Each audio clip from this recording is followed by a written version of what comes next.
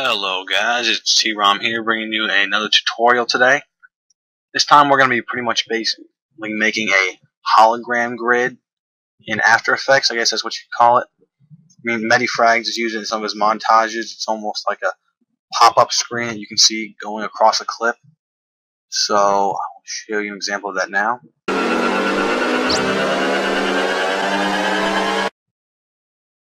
So basically what we're going to want to do is we're going to want to get our clip, which I already got, and we're going to drag it onto the composition. 1280 by 720, 59.94 frames per second, the usual. So we're not going to worry about any color correction or anything for this clip just yet. But let's just say, I don't know, we can stick it right about here.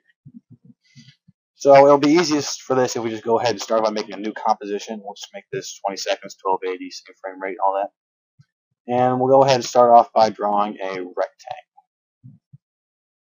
And we can go ahead and change the contents of that. We can change the fill to, I don't know, let's say blue.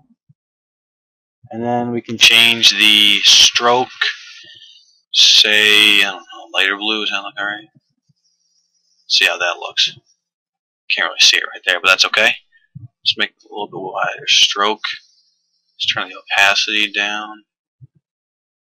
It looks alright. You can mess with it whatever you want, but that looks fine for now, just for the tutorial's sake. So next we're going to want to add some text elements to this rectangle we got here. So we're going to head and go grab our text tool. I'll just make it, to be simple, I'll just make it Arial. If I can get it. There we go. Just make it Arial bold. It's pretty good. We'll just go ahead and type enemy approaching, and we can make that all caps if it looks better.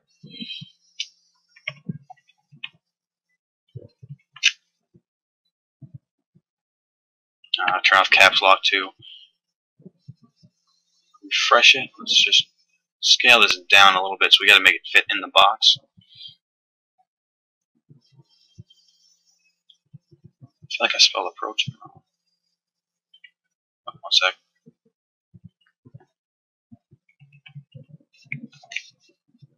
Nope, got it right. That's just, gotta be that grammar Nazi there. There we go. Gotta grab the top one. There we go. Enemy approaching. That's pretty good. And say we want to make it so it stands out like a pop-up, a warning. So usually you go with the red text color for that. So let's just see how that looks. We'll just highlight all this. And I'll change the text color to red. It doesn't really blend too well with this, so let's see what would work well. We could do a gray, black. Nah. Let's see. Do a yellow. Yellow might look alright. Looks better than the red does. There we go. So we got an enemy approaching. So make it more of a flickering effect. We can go to transform, opacity, and this is something I did in my other montages. We'll do alt click on opacity and we'll do wiggle. Just do 20. Oops. Parentheses 20, comma 20, and then there we go. And then you can see the opacity will kind of flicker of the text enemy approaching, kind of give it that warning glow effect. So there we go. And then what do we want to say? We can go say, let's go back to the original clip. What we had? Let's go ahead and add some text. Let's add another text layer saying, I don't know, whatever guns you, what guns you have. What's that look like? M4. I'll just say an M4 for this.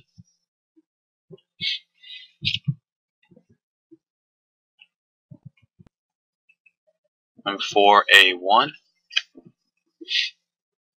You gotta apologize. I'm apologizing, guys. My voice has been kind of bugging me today, and I'm feeling a little sick. So if I sound a little weird, then that's why. So just say that. Let's see. We can go to the internet.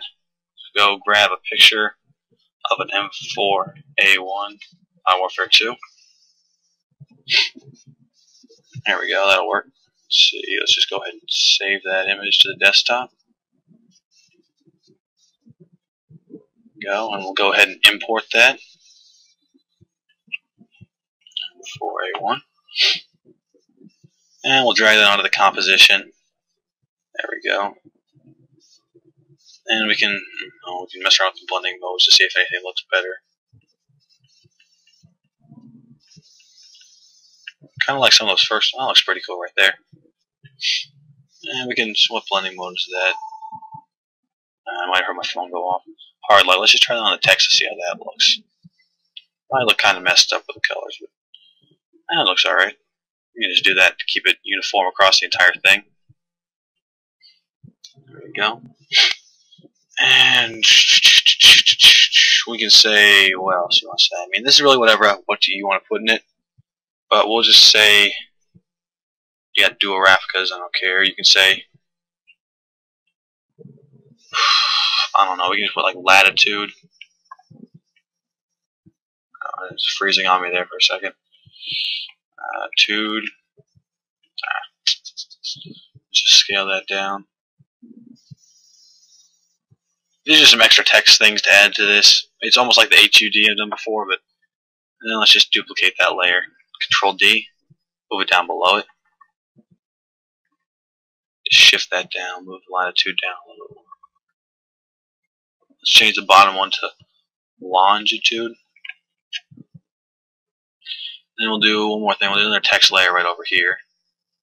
Actually, let's just duplicate that layer to keep the same text size, and we'll just move it over. And this will be like the randomly generated text I did in another tutorial, where it's the alt clicking again. But we're going to have to go click down on this layer. We're going to have to do animate character offset.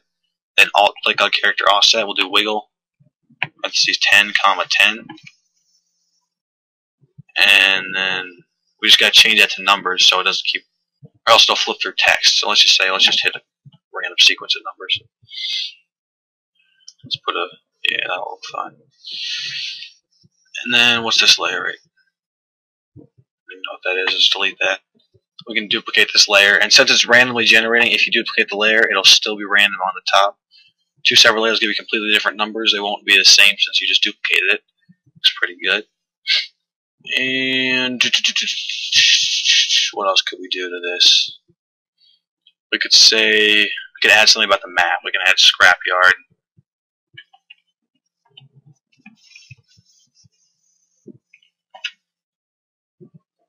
There we go. Let's just grab this right here. Just save that image to desktop, scrapyard layout.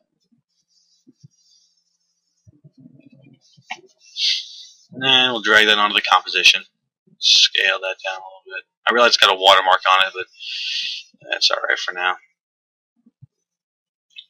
Just shrink that down a little bit, stretch it out. We can change the blending mode on this too to make it fit better with everything. Let's do layer blending mode, hard light. And then we can add let's say we'll just add a yellow dot. Where are we? We're right over here. Let's shrink that down a little bit. Just say 9. We'll just draw a dot where we are. Wrong color. Whoops. Let's make it a yellow dot. A dot because we're right here. What's going on? Stupid thing's not changing colors. There we go. A yellow dot right there to show where we are.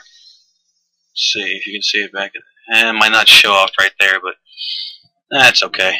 We can just, if you want to do it, you can just add an ellipse. You can just add a tiny ellipse over where you are. It's going to be minuscule, but we'll just move that down a little bit to fit it better.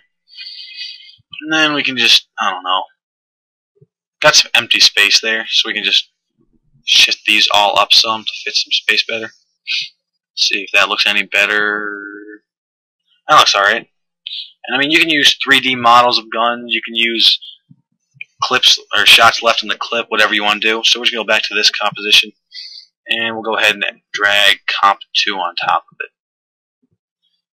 And where is this? Why is it not showing up?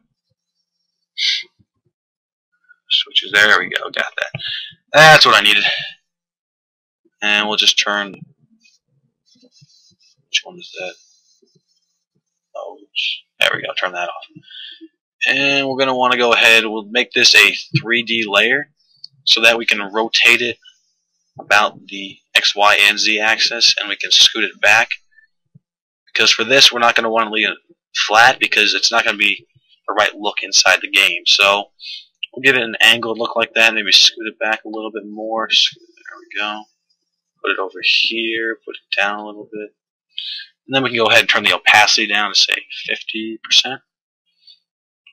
And let's see, if we want to do effect, generate, I think it is, where is it? It's under, I think simulation, no. Where is it? I'm trying to add just a little glow to it. Can't seem to remember where the glow is. Stylize, that's where it should be. There we go, glow. So you can just add a glow, make it look pretty cool. Let's see, we'll just glow up a little bit. Color A, we can match it to whatever the actual thing looks like. There we go, blue. Take it a light blue. Don't care really. Looks pretty good, I'd say. And then we can say, let's just say we want to freeze the frame so you don't have to do all that motion tracking, masking, all that work. So we'll just cut this frame here, and then we'll do on this one, we'll do layer time, freeze frame. And if you didn't know this, that just freezes the frame. You can stretch it as long as you want. So we'll just stretch that down to there. Let's make it a little bit longer because that's not even a whole second. That's about a second long. There you go. And then make sure you line these up at the end here. Just get out of here, taskbar. There we go.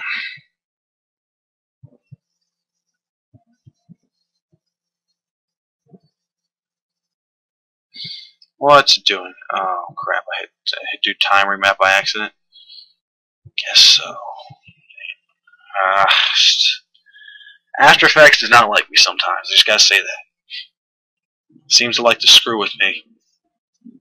Make sure it takes as long as possible to do what I want. So we'll just do freeze frame. Let's hope this works this time.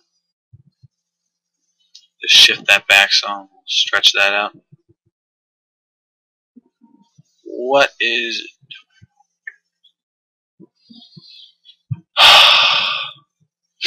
After Effects, you are a pain in my ass sometimes.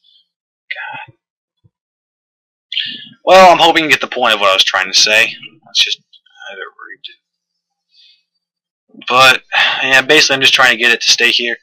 And something else you can do to give it a better look is you can, see, just screw these layers. Let's go back to here. And you can Control D to duplicate the layer. We're going to stick this underneath it. We're going to go to Effects and Presets, and you can type in Fill.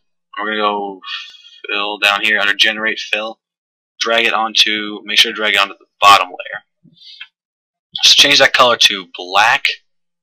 And then we're going to want to smooth, put that down kind of farther. And this is basically going to be a shadow, so we're going to rotate it so it's flat on the ground. Just not that way. Just move it back down a little bit farther. There we go. That's pretty good. We can do a Gaussian blur to that layer as well. Right there. So we don't want to push up the blurriness. Sorry about that. Looks pretty good. Looks like a shadow. And then on that one layer, we can just mask around the gun. That's kind of why I was trying to do the freeze frame, because that would be a pain to have to mask it frame by frame for everything. So honestly, if it would just work with me right now, I mean, then I could show you what I'm trying to say. But it does not seem to want to do that. Freeze frame, please work right now, please.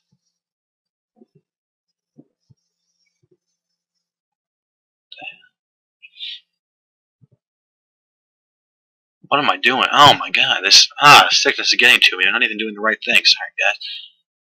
Should be trying to freeze the bottom layer. I'm trying to.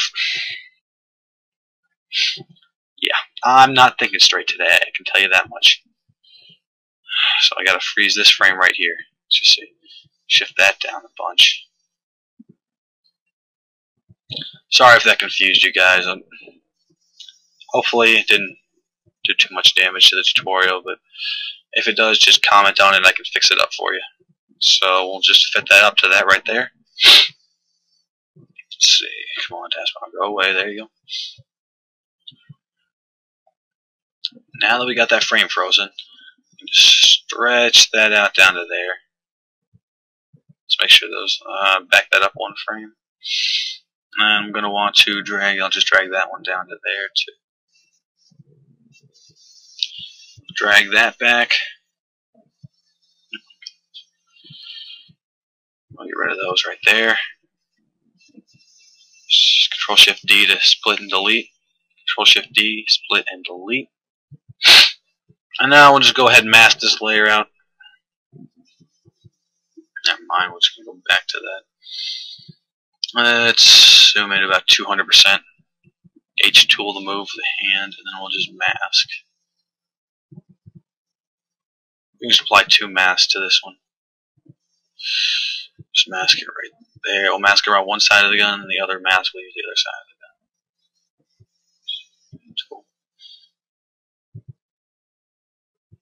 If you guys are doing this for an actual video, I'd recommend taking a little bit longer to work on your pen tool. There we go. Then we'll do one more mask. Let's say we can just Control D, duplicate the layer. Just delete the mask off this one. And then we'll mask it on this side of the gun. Let's see, we'll just do it up there, there to there, there, there, there.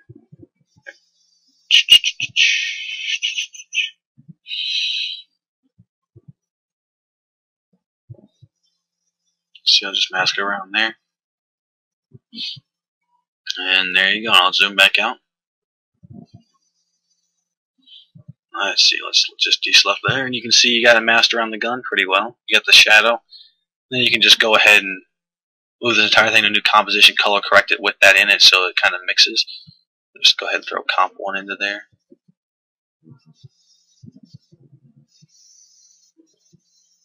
You can see the rotating text. Let's do effect, magic bullet looks, edit that. And I'll just use a preset to make it go quicker. You can screw around with whatever you want. So, that should be fine.